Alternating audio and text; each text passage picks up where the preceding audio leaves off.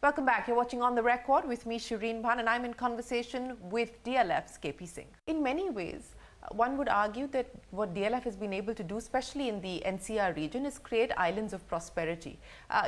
These are gated bubbles which are disconnected from what's actually happening outside, which is no fault of yours. Is that something that you see changing? Do you have hope or confidence that we're at a point where the urban infrastructure is going to keep pace with the kind of development that we are seeing private developers do? Unfortunately not.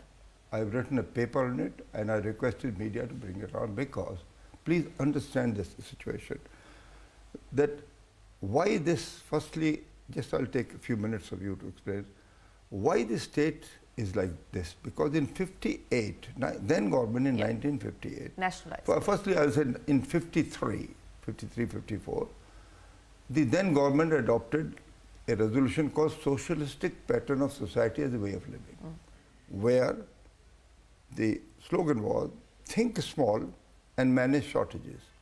So that became a direction to everyone, the Planning Commission. That's why every industry you go, those days you cannot make more than 10,000 fans. You cannot. There were restrictions on the, because you have to think small, and you manage shortage by licenses and permits. Yeah.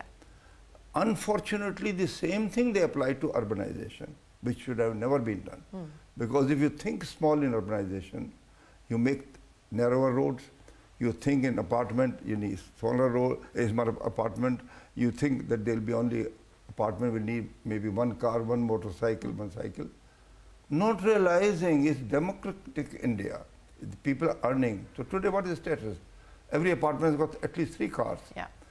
Why this road? You say 12, 15 meters. Roads are required to be 24, maybe 30 meters. Now, there's no road because we have been trying, and fault is where? Is the master planning defective? Because master planning is still being done on myopic visions, based on thinking is small and creating and managing shortage, whereas it should be now think big and create bigger spaces, bigger road, like what they are doing in the highways. So in urbanization, this aspect has not come up, and this can only come when there's a direction from the central government and the state government together, because it's state subject. Yeah. And they understand, otherwise I see, frankly, please understand, with our Prime Minister at the helm, he's a doer, he's action-oriented. It's not $5 trillion to growth will happen. I can bet with anybody more than 5 trillion will grow, because India has got a fantastic, talented entrepreneurs and young, we will grow. Yeah.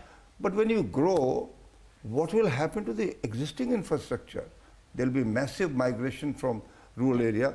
All the roads will be full of traffic. Now you can't widen the road.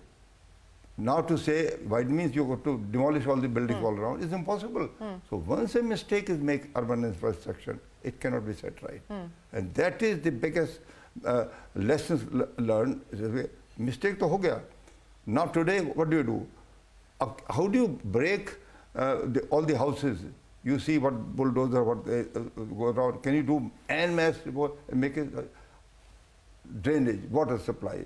So therefore, the lesson learned is give a central direction to think big, change the concept of master plan. Master plan composition must be visionary people, visionary developers, because it can be, you have a very good competent bureaucrat, but they come for 3, 4 years, 5 years, they are transferred out.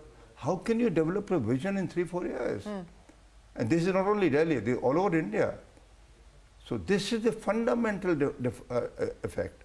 So once this is realized at the top, take it from me, at least future generations, back to yes, but they will be at least able to get infrastructure, and they will be commensurate with the projected growth of 5 trillion. Otherwise, they will be lopsided. Yeah. So I'm, with my experience, and I'm taken up this subject and said everywhere, that please do that. And secondly, you need new cities. As you say, McKinsey have projected Chicago, and new cities cannot come. No new Gurgaon can come, because when you see what happened to how I purchased the land integrated, it's mind-boggling. It took me 15 years. I used to be with every farmer. What I did. driving around. No, I will be with them, eat with them, or all arranging everything. Nobody can do it. It's impossible. So therefore, what happens is, Nevada is a good example where government acquires the land, auctions it out to a private sector. The development should be done by the private sector only. So the government should acquire. But the acquisition should be done by the government. Yeah, and I believe, I'm told, I was wanting to check, that in the land acquisition law, whereas this present government, about 7-8 years back, had brought this amendment and included the land acquisition for township. That's right. But that was deleted. Now you can acquire land for highways, infrastructure, but not for townships. So if you don't, if government is not empowered, how do you make it a township? So there will be no township unless government is fully empowered to acquire land, auction it out. Private sector, you cannot make it. But development of townships should be done by private sector. By the private sector. As a partnership. Absolutely. We are going to take a break, but we continue our conversation with DLF's KP Singh right after this. Welcome back. You're watching On the Record with me, Shireen Bhan, and I'm in conversation with DLF's KP Singh. I want to now talk about what you foresee as the future as far as DLF is concerned. Today, by market cap, India's largest real estate company, we of course have seen what you've done as far as Gurgaon is concerned. Is there a regret that perhaps the pan-India aspiration, if you had one, remains unfulfilled? Is that something that you would like to see? No. You've already got partners like GIC on board. What would you like to see as far as the future is concerned? The thing is, unfortunately, real estate, people don't understand, is the most complicated business. Real estate is divided into two parts. One is land, purchase land and zoning it. That is the biggest, 90% problem. Once you have land, building is easy. No, you can have building carried out by. No, it is the land. The question is, when you get to land, purchase and assembly to make a bigger area, all kind of characters come, mafias and all. You deal with them. Politics come. Now we in DLF decided at that time, we are best at in NCR only. So we actually expanded, then Rajiv was very smart. Within 2 years time, we thought that is not our forte. We can't deal with the political and all the people there. So he just came in, except I think Chennai and Hyderabad, a couple of people, but not all India. It is foolish for a real estate company to order, because you can't deal with all the people all India. Be where you are. It is, and we are, therefore, we have got a very major land bank. And we keep on, as you know, our buildings are better than the best. I wonder if you've been to our phase 5. Not yet. Oh my God, you should see. It is a different world. When you enter Camellia. Yes. Have you been to Camellia? Yes, now? yes. But that is phase 5. I wasn't sure which phase it was. No, the Camellia golf course and all. Yes. Now that is an example of what a development of 1,000 acres should be in India. But we could do it only within, we couldn't do it any outside. And I believe, therefore, this should be in complete refocus on making master plan completely differently, and thinking bigger spaces and provide. But what about accessibility and affordability? I mean, how many people can afford camellias or magnolias? No, I'm coming to that. A successful master plan means for every section of society you create, you must understand it's not physically possible. Even communism is not possible. People to acquire. Now, for example, somebody wants to acquire an apartment here, it's expensive. But in a master plan, you make out areas where the labor force or middle income people are there, connect them to road network with the main center, develop that place as they are doing affordable housing, but should be done in a bigger way and should be done in a manner that when people can afford, demand is so huge. Every section of demand, you have to understand, cannot be met by one category. So at the moment, like for the rural housing, I'm not talking about that, has been done extremely well by the government. And regarding the other matter, it is a matter of need more development, you need more people in it. As far as we are concerned, we are best at doing something which is better than the best buildings. And undoubtedly, when we get involved in doing something else, we have not diverted our attention. It becomes very easy to change your mind. Simple, directed that whatever you're doing, do the best. An example is for you to see. You know, let me end by asking you, you've not just spent the last 50 years steering DLF, but I don't know how many people who don't know your story know about the fact that you spent a fair amount of your time in the army as well, which is where you actually got started till you decided to quit the army and join your father-in-law and DLF. What would you say today, if I were to ask you, have been the lessons or the do's and don'ts that have steered you to where you are? What is it that you would like to leave as advice to the generation that's watching?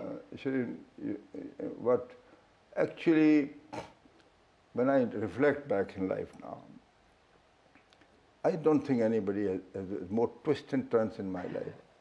I don't know how it happened. Imagine I started firstly my education in madrasa, in a small madrasa in Bulandshahr. From there I jumped off. When I did the graduation in Merit College.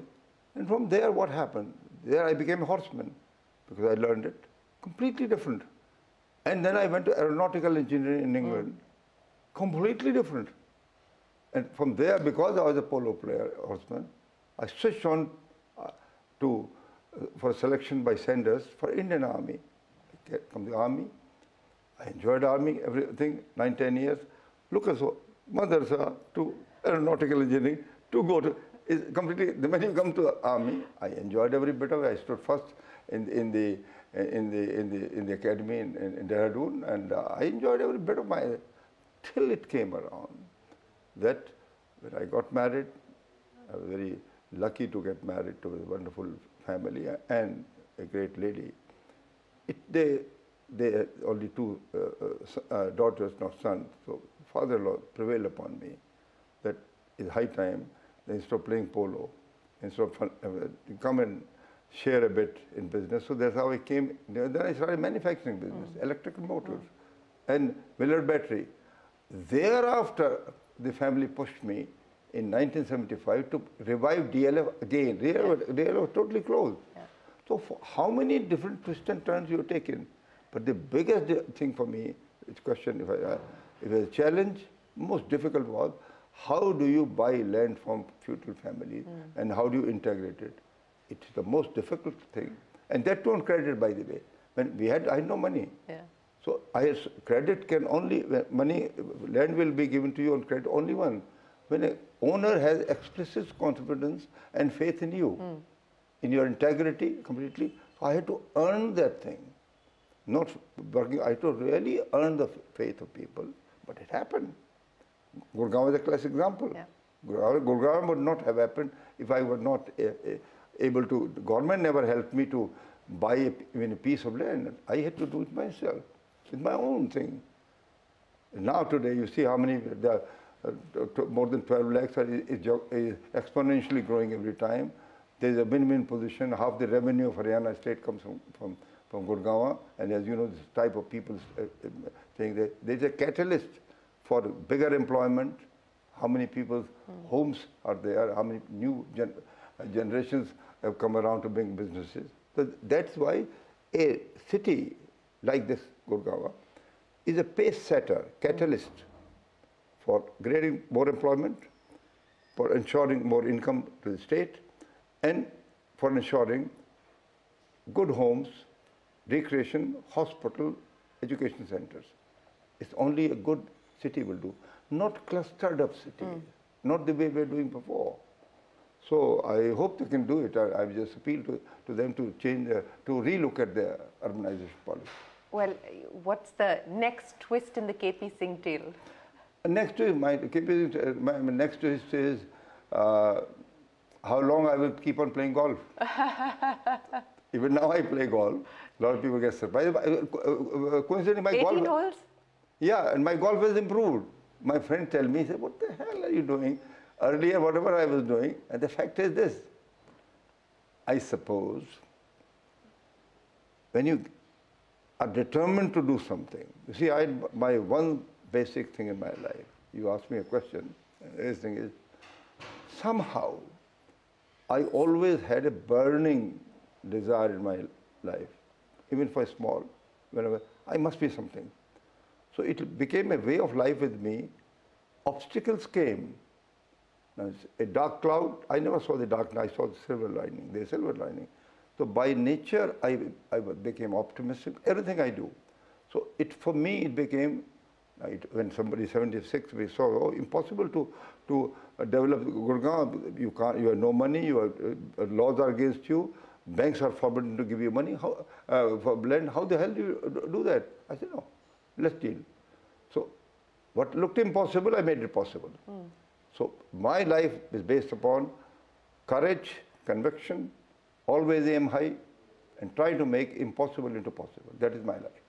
Well, impossible is nothing, in the words of Mr. KP Singh. Thank you very much, sir, for joining us here on The Record. We wish you the very best of luck and congratulations once again. Thank you, thank you. Well, with that, it is time for us to wrap up this edition of On The Record. From all of us here on the team for this week, goodbye. Thanks very much for watching.